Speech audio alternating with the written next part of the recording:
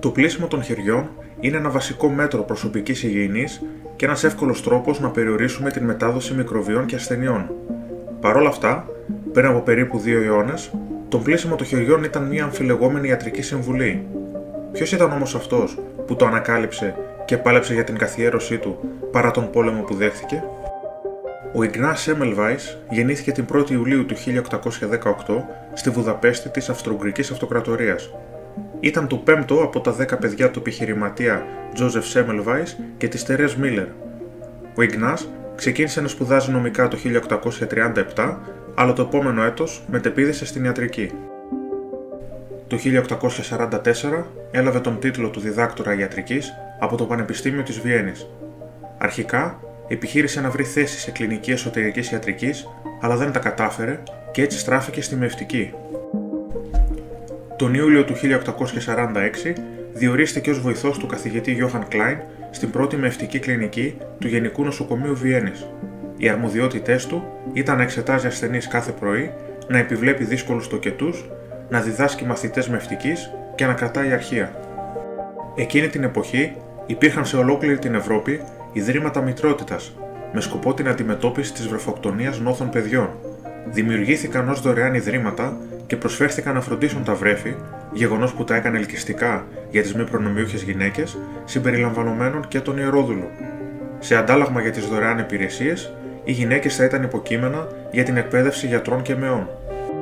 Ο μεγαλύτερος κίνδυνος για τις γυναίκες μετά από τοκετό ή αποβολή ήταν ο επιλόχιος πυρετός, μια νοσοκομιακή λίμωξη που ξεκινά από τα γενετικά όργανα ως μόλυνση και εξαπλώνεται στον οργανισμό. Το Γενικό Νοσοκομείο Βιέννης διέθετε 2 μευτικές κλινικές. Η πρώτη κλινική είχε μέσο όρο θνησιμότητας γύρω στο 10% εξαιτίας του επιλόχιου πυρετού. Η δεύτερη κλινική είχε πολύ χαμηλότερο αντίστοιχο μέσο όρο, κάτω του 4%, και τα ποσοστά ήταν ευρέως γνωστά στον κόσμο.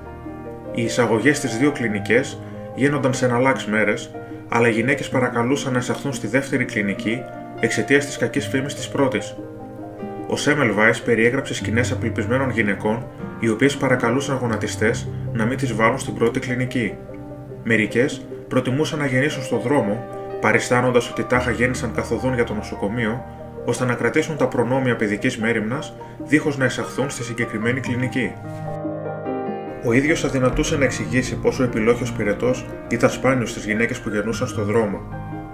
Μου φαινόταν λογικό οι ασθενείς που γεννούσαν στον δρόμο να αρρώστεναν τουλάχιστον το ίδιο με αυτές που γεννούσαν στη κλινική. Τι άραγε προστάτευε αυτές που γεννούσαν εκτός κλινικής από αυτές τις άγνωστες καταστροφικές ενδυμικές επιρροές? Οι 2 κλινικές χρησιμοποιούσαν τις ίδιες πρακτικές και διέθεταν το ίδιο κλίμα, ενώ ούτε ο συνοστισμός έπαιζε κάποιο ρόλο, μιας και η δεύτερη κλινική ήταν πάντοτε πιο γεμάτη.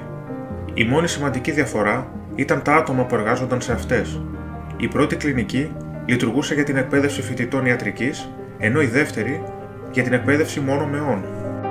Ο Σέμελβαϊς ήταν πολύ προβληματισμένος που η πρώτη κλινική του είχε τόσο υψηλότερα ποσοστά θνησιμότητας λόγω του επιλόχιου πυρετού.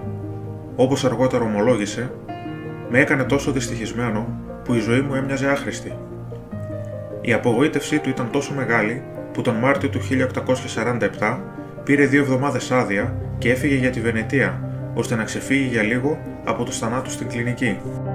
Όταν επέστρεψε, ήρθε αντιμέτωπος με ένα δυσάρεστο γεγονός, που όμως έμελε να αποτελέσει τη λύση στο γρίχο που τον βασάνιζε. Ο καλός του φίλος και συνάδελφος Γιάκοπ Κολέτσκα τρυπήθηκε κατά λάθος με έναν ιστέρι ενός φοιτητή την ώρα που πραγματοποιούσε μια μεταθανάτια εξέταση και πέθανε. Η αυτοψία του Κολέτσκα έδειξε μια παθολογία παρόμοια με αυτή των γυναικών που πέθαναν από επιλόχιο πυρετό. Ο Σέμελβαϊς αμέσως πρότεινε τη σύνδεση μεταξύ της πτωματικής μόλυνσης και του επιλόχιου πυρετού. Υποστήριξε ότι οι γιατροί και οι φοιτητές ιατρικής κουβαλούσαν σωματίδια πτώματος, όπως τα ονόμασε, από τον χώρο που έκαναν αυτοψίες στις ασθενείς που εξέταζαν στην πρώτη κλινική. Αυτό εξηγούσε γιατί οι ΜΕΕΣ και οι μαθήτριές του στην δεύτερη κλινική είχαν πολύ μικρότερα ποσοστά θνησιμότητας, επειδή δεν εμπλέκονταν σε αυτοψίες ούτε είχαν επαφή με πτώματα. Η μικροβιακή θεωρία της νόσου δεν είχε γίνει ακόμα αποδεκτή στη Βιέννη. Έτσι, ο Σέμελβαϊς συμπέρανε ότι κάποιο μέχρι τότε άγνωστο πτωματικό υλικό δημιουργούσε τον επιλόχιο πυρετό. καθιέρωσε μια πολιτική χρήσης διαλύματος χλωριωμένου ασβέστη για τον πλύσιμο των χεριών μεταξύ των εργασιών νεκροψίας και της εξέτασης των ασθενών. Αυτό το έκανε επειδή διαπίστωσε ότι αυτό το χλωριούχο διάλυμα λειτουργούσε καλύτερα για να αφαιρέσει τη σάπια μυρωδιά του μολυσμένου ιστού αυτοψίας και έτσι ίσως κατέστρεφε τον αιτιολογικό δηλητηριώδη ή μολυσματικό πτωματικό παράγοντα που υποθετικά μεταδίδεται από αυτό το υλικό. Το αποτέλεσμα ήταν ότι το ποσοστό θνησιμότητας στην πρώτη κλινική μειώθηκε κατά 90% και έγινε συγκρίσιμο με αυτό της δεύτερης κλινικής. Τον Απρίλιο του 1847 το ποσοστό θνησιμότητας ήταν 18,3%. Μετά την καθιέρωση του πλυσίματος χεριών στα μέσα Μαΐου, τα ποσοστά ήταν τα εξής: 2,2 τον Ιούνιο, 1,2 τον Ιούλιο και 1,9 τον Αύγουστο. Επιπλέον, το ποσοστό θνησιμότητας ήταν μηδενικό σε 2 μήνες τη χρονιά μετά από αυτή την ανακάλυψη. Παρά τα εντυπωσιακά δεδομένα, η υπόθεση ότι η μοναδική λύση για την ασθένεια ήταν η καθαριότητα σε μεγάλο βαθμό αγνοήθηκε, απορρίφθηκε ή γελιοποιήθηκε. Οι παρατηρήσεις του Σέμελβαϊς έρχονταν σε αντίθεση με τις καθιερωμένες επιστημονικές και ιατρικές απόψεις της εποχής. Η θεωρία των ασθενειών βασιζόταν σε μεγάλο βαθμό στη θεωρία της χημοπαθολογίας, γνωστή και ως θεωρία των 4 χυμών. Η θεωρία διατυπώθηκε και διαδόθηκε από τον Ιπποκράτη και τους εκπροσώπους της σχολής του και βασιζόταν στη θεωρία των 4 στοιχείων του Εμπεδοκλή. Βάσει αυτής, στο ανθρώπινο σώμα υπάρχουν 4 χυμοί: αίμα, φλέγμα, ξανθή χολή, μέλαινα χολή και κάθε χυμός είχε ένα ποιοτικό γνώρισμα: θερμό, ψυχρό, ξηρό και υγρό, που αντιστοιχούσε σε ένα από τα 4 συστατικά στοιχεία του σύμπαντος. Το κύριο συστατικό της υγείας αποτελούσε η ευκρασία, δηλαδή η ισορροπημένη αναλογία των 4 χυμών. Αντίθετα, η ανατροπή αυτής της ισορροπίας, δυσκρασία, οδηγεί στην εκδήλωση διαφόρων νόσων. Τα ιατρικά κείμενα της εποχής τόνιζαν ότι κάθε περίπτωση ασθένειας ήταν μοναδική, ως αποτέλεσμα προσωπικής ανισορροπίας, και η κύρια δυσκολία των γιατρών ήταν να καθορίσουν με ακρίβεια την κατάσταση κάθε ασθενούς ξεχωριστά. Γιατί όμως η πλειοψηφία της επιστημονικής κοινότητας δεν δέχτηκε τη θεωρία του Σέμελβαϊς? Πρώτον, τα ευρήματα από τις αυτοψίες νεκρών γυναικών έδειξαν ένα συγκεκριμένο πλήθος σωματικών σημαδιών, τα οποία τόνιζαν την πεποίθηση ότι ο επιλόχιος πυρετός δεν ήταν μία, αλλά πολλές διαφορετικές, μη αναγνωρισμένες ασθένειες. Ένας δεύτερος λόγος είναι η ψυχολογική τάση της προσκόλλησης σε απαξιωμένες πεποιθήσεις. Όπως λένε και ορισμένοι ιστορικοί της επιστήμης, η αντίσταση στις συνεισφορές αφανών επιστημόνων είναι συνηθισμένη και αποτελεί το ισχυρότερο εμπόδιο στην επιστημονική πρόοδο. Τρίτον, κάποιοι γιατροί προσβλήθηκαν στην πρόταση να πλένουν τα χέρια τους, πιστεύοντας ότι η κοινωνική τους θέση δεν συνάδει με την ιδέα ότι τα χέρια τους θα μπορούσαν να είναι ακάθαρτα. Επιπλέον, τα αποτελέσματα του Σέμελβαϊς δεν είχαν επιστημονική εξήγηση εκείνη την εποχή. Αυτό έγινε δυνατό μόνο στις δεκαετίες του 1860 και του 1870, όταν ο Λουί Παστέρ, ο Τζόσεφ Λίστερ και άλλοι ανέπτυξαν περαιτέρω τη μικροβιακή θεωρία της νόσου. Κατά τη διάρκεια του 1848, ο Σέμελβαϊς διεύρυνε το εύρος του πρωτοκόλου πλύσης του για να συμπεριλάβει όλα τα εργαλεία που έρχονταν σε επαφή με ασθενείς κατά τον τοκετό και χρησιμοποίησε χρονοδιαγράμματα ποσοστών θνησιμότητας για να τεκμηριώσει την επιτυχία του στην ουσιαστική εξάλειψη του επιλόχιου πυρετού από την πτέρυγα του νοσοκομείου. Προς τα τέλη του 1847, οι αναφορές για το έργο του Σέμελβαϊς άρχισαν να διαδίδονται στην Ευρώπη. Ο ίδιος και οι μαθητές του έγραψαν επιστολές στους διευθυντές πολλών διακεκριμένων μεευτικών κλινικών, περιγράφοντας τις πρόσφατες παρατηρήσεις τους. Το Δεκέμβριο του 1847, η ανακάλυψή του ανακοινώθηκε για πρώτη φορά σε ένα μεγάλο ιατρικό περιοδικό της Βιέννης, ενώ το 1848 διάφοροι μαθητές του έκαναν σχετικές δημοσιεύσεις σε αγγλικά και γαλλικά περιοδικά. Καθώς τα νέα για τη δραματική μείωση των ποσοστών θνησιμότητας στη Βιέννη κυκλοφορούσαν σε όλη την Ευρώπη, ο Σέμελβαϊς περίμενε ότι οι πλύσεις με χλώριο θα υιοθετούνταν ευρέως, σώζοντας δεκάδες χιλιάδες ζωές. Όμως, οι πρώτες αντιδράσεις δεν ήταν αυτές που ανέμενε. Οι περισσότεροι γιατροί αρνούνταν να τις δεχθούν, ενώ κάποιοι άλλοι παρερμήνευσαν τους ισχυρισμούς του. Αυτό συνέβη εν μέρη διότι ο ίδιος δεν είχε δημοσιεύσει τη δουλειά του και το έργο του ήταν γνωστό μόνο από εκθέσεις συναδέλφων και μαθητών του. Η παράληψη ή άρνηση του Σέμελβαϊς να κοινοποιήσει τη μέθοδό του επισήμως στους ιατρικούς κύκλους της Βιέννης ή να τη δημοσιεύσει εγγράφος, ήταν ένας σημαντικός παράγοντας που ζημίωσε την ευρεία αποδοχή της. Το 1848, μια σειρά από ταραχώδεις επαναστάσεις σάρωσε την Ευρώπη. Τον Μάρτιο, στη Βιέννη, φοιτητές και εργαζόμενοι διαδήλωσαν υπέρ των αυξημένων πολιτικών δικαιωμάτων και ελευθεριών, ενώ την ίδια στιγμή στην Ουγγαρία, διαδηλώσεις και εξεγέρσεις οδήγησαν στην Ουγγρική Επανάσταση του 1848 εναντίον των Αμπσβούργων της Αυτοκρατορίας. Ο Ουγγρικής καταγωγής Σέμελβαϊς δεν φαίνεται να συμμετείχε προσωπικά στα γεγονότα, αν και πιθανότατα έβλεπε συμπαθητικά την πλευρά των διαδηλωτών. Παρ' όλα αυτά, η πολιτική αναταραχή επηρέασε αρνητικά την καριέρα του. Ο ανώτερός του, Γιόχαν Κλάιν, ήταν ένας συντηρητικός Αυστριακός που δεν έβλεπε με καλό μάτι τα κινήματα ανεξαρτησίας και τις επαναστάσεις και πιθανότατα δεν εμπιστευόταν το Σέμελβαϊς. Γι' αυτό, όταν η θητεία του Σέμελβαϊς στη θέση του βοηθού στην πρώτη κλινική κόντευε να λήξει, ο Κλάιν προώθησε έναν άλλον υποψήφιο, τον Καρλ Μπράουν, για τη θέση του και τον επέλεξε αντί του Σέμελβαϊς παρά την αντίθεση της συντριπτικής πλειοψηφίας της ιατρικής σχολής. Έτσι, ο Σέμελβαϊς υποχρεώθηκε να εγκαταλείψει την μευτική κλινική με τη λήξη της θητείας του στις 20 Μαρτίου του 1849. Την ημέρα που έλυγε η θητεία του, ο Σέμελβαϊς ζήτησε από τις αρχές της Βιέννης να του δοθεί θέση διδάσκοντα μευτικής. Αρχικά, η αίτησή του δεν έγινε δεκτή εξαιτίας της αντίθεσης του Κλάιν. Μετά από νέα αίτηση και αναμονή 18 μηνών, ο Σέμελβαϊς τελικά διορίστηκε ως διδάσκοντας θεωρητικής μευτικής. Βέβαια, η όρη της θέσης ήταν απαράδεκτη για καθηγητή, μιας και δεν είχε πρόσβαση σε πτώματα, αλλά μπορούσε μόνο να διδάξει στους μαθητές του χρησιμοποιώντας δερμάτινες κούκλες. Λίγες μέρες μετά τον διορισμό του, ο Σέμελβαϊς έφυγε ξαφνικά από τη Βιέννη, χωρίς καν να χαιρετήσει τους συναδέλφους και μαθητές του. Ο ίδιος δήλωσε ότι έφυγε διότι δεν ήταν σε θέση να υπομείνει περαιτέρω απογοητεύσεις από το ιατρικό κατεστημένο της Βιέννης.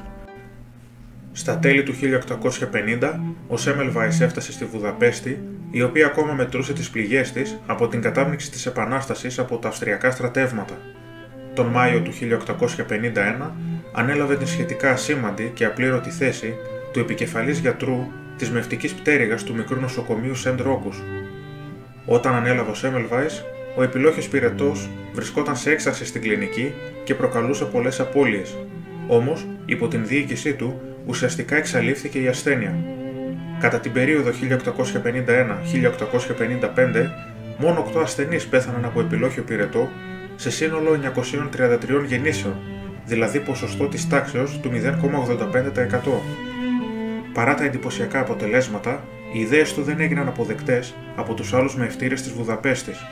Οι περισσότεροι, όπως ο καθηγητής μευτικής του Πανεπιστημίου της Βουδαπέστης, Φλωριάν Μπέρλι, συνέχιζαν να πιστεύουν ότι ο επιλόχιος πυρετός οφειλόταν σε ακαθαρσία του εντέρου και έτσι προχωρούσαν σε εκαθάριση αυτού που ήταν η προτιμόμενη θεραπεία.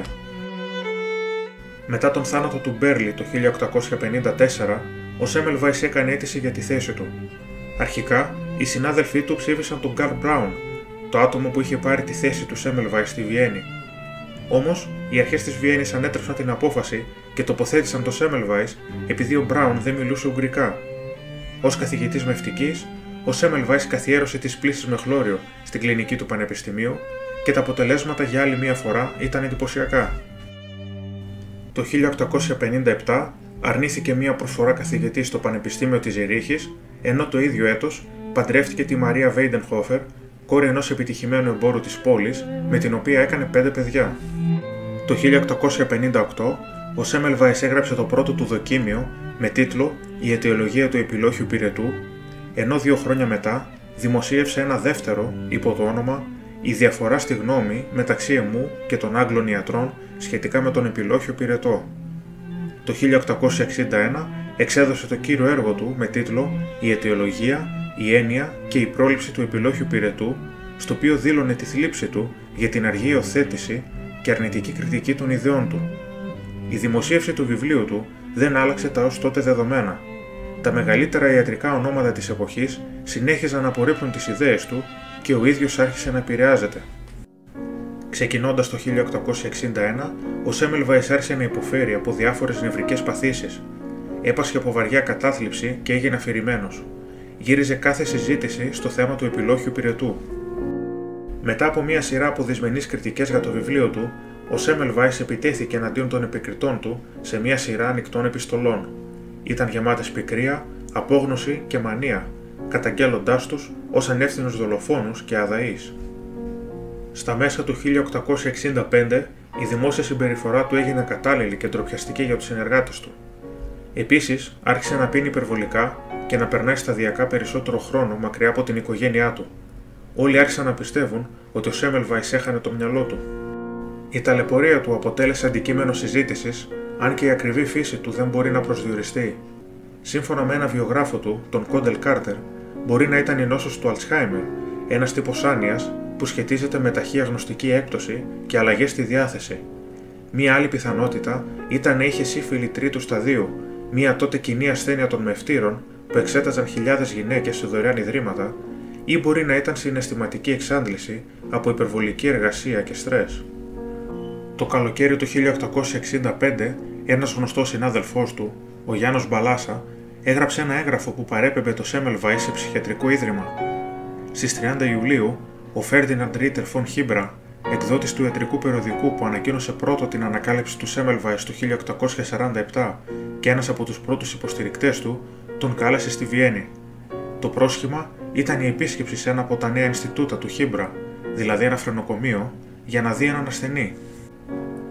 Ο Σέμελβαϊς πήγε, αλλά όταν κατάλαβε τι συνέβαινε, προσπάθησε να φύγει. Τον ξυλοκόπησαν άγρια αρκετοί φρουροί, τον δέσμευσαν με έναν ζουρλομανδία και τον έκλεισαν σε ένα σκοτεινό κελί. Πέρα από τον ζουρλομανδία, οι θεραπείες στο ψυχιατρίο περιλάμβαναν λούσιμο με κρύο νερό και χορήγηση καστορέλαιου, ενός καθαρκτικού.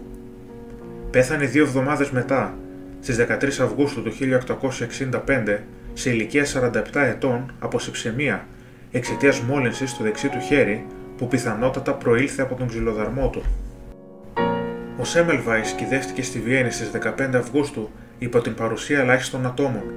Ο θάνατός του δεν αναφέρθηκε πουθενά, με εξαίρεση μερικά ιατρικά περιοδικά. Κανένας στη Βιέννη ή στη Βουδαπέστη δεν ήταν διατεθειμένος να αναγνωρίσει τη ζωή και το έργο του. Παρ' όλα αυτά, η δικαίωση θα ερχόταν λίγα χρόνια αργότερα, όταν ο Λουί Παστέρ ανέπτυξε περαιτέρω την θεωρία των μικροβίων της ασθένειας, προσφέροντας μια θεωρητική εξήγηση για τα αναπόδεικτα έως τότε ευρήματα του Σέμελβαϊς.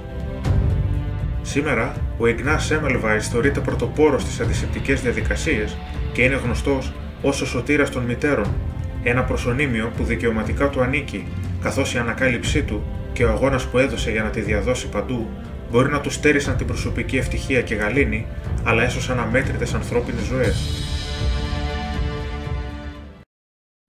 Αν σας άρεσε το βίντεο, κάντε like, αφήστε ένα σχόλιο και εγγραφείτε στο κανάλι για περισσότερες ιστορίες. Ευχαριστώ για την παρακολούθηση και τα λέμε την επόμενη φορά.